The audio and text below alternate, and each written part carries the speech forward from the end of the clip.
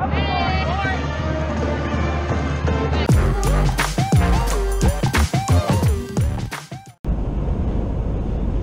headed to my final basketball games of the season, the ACC Women's Tournament in South Carolina.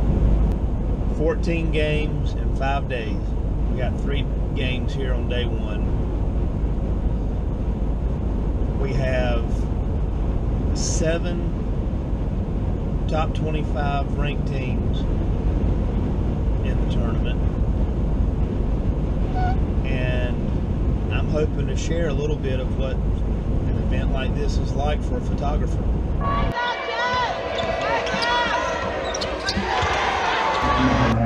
I'm here at day 2 of the ACC Women's Basketball Tournament, and I wanted to share some of the technical aspects that I look for when I shoot basketball. You'll see out here on the court, this is about an hour before game time. The photographers are going to be located along the baselines where the tables are. They have sectioned us off. We have specific spots that we'll be shooting from. The first thing I have to do, especially when I'm in a new arena, is set up the camera for the lighting that I have. This particular court has pretty good lighting. My baseline, what I want to try to start off with, is 1/1000th of a shutter speed. As low as ISO as I can get, and f3.2 for my f-stop to try to give just a little bit more depth than the 2.8 will on the focal plane. Not much, but enough for error. And then I adjust accordingly depending on the light. Out here, after I metered the lighting I have, the far side of the court is actually about half a stop brighter than the near side over here. Now this particular game, because I'm shooting for wire services, I'm going to switch sides each quarter. That way I have the offense for both teams each half for when I submit at halftime and at the end of the game. This particular court, after I metered at ISO 2500, I can get 1/1000th of a shutter speed on the far side, and on the near side I can get 1/800th. I have been on courts where I've had to go as high as ISO 10,000, but I don't just turn it up to ISO 10,000. I adjust it according to the best case. Again, my baseline is 1,000. For women's basketball, whether it's high school or college, the lowest I want to go is in the 1/640th of a range. But there are times when you have to go lower.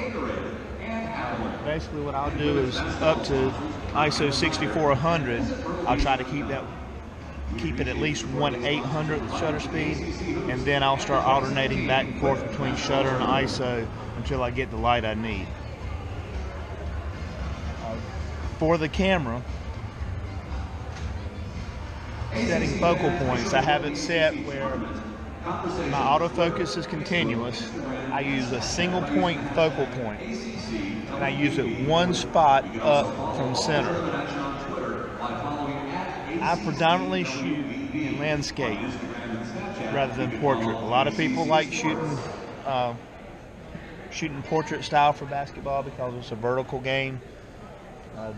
I tend to shoot landscape no matter what, and then I can always crop to a vertical crop if I need to, which I do occasionally.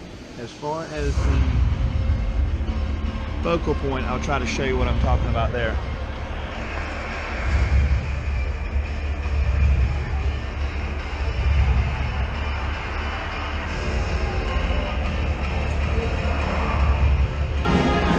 When setting up my camera for the files, I shoot in both RAW and JPEG.